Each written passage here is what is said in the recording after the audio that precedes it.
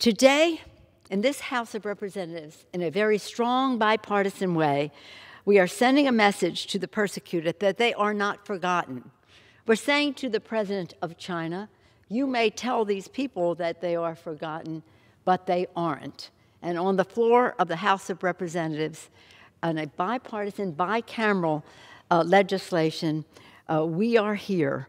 We are here in support of the Uighur Human Rights Policy Act, strong bipartisan legislation to address and defend the rights and dignity of the Uighur people from China's oppression. If America does not speak out against human rights in China because of some commercial interest, then we lose all moral authority to speak out on human rights any place, human rights violations any place in the world.